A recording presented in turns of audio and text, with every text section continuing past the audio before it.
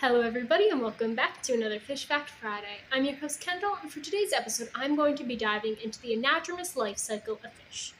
Now, these fish are fish who spend portions of their life in freshwater and in saltwater, the fresh or marine environment. And what distinguishes them from other fish who do this is the order in which they do it. Now, anadromous fish are born in freshwater and reach adulthood in saltwater before returning to that fresh water to spawn and reproduce with the next generation. Now, the example fish given here is the salmon. Many people know this because we eat it. What's actually interesting about the salmon is that they all return to the waters where they were born to then spawn again. So a lot of dams and river blocking projects actually are very harmful to salmon populations. Thanks for watching. Tune in next week for another Fish Fact Friday. Do you have a fish you'd like to learn more about? Make sure to comment it down below. Don't forget to like, subscribe, and keep on swimming. Bye!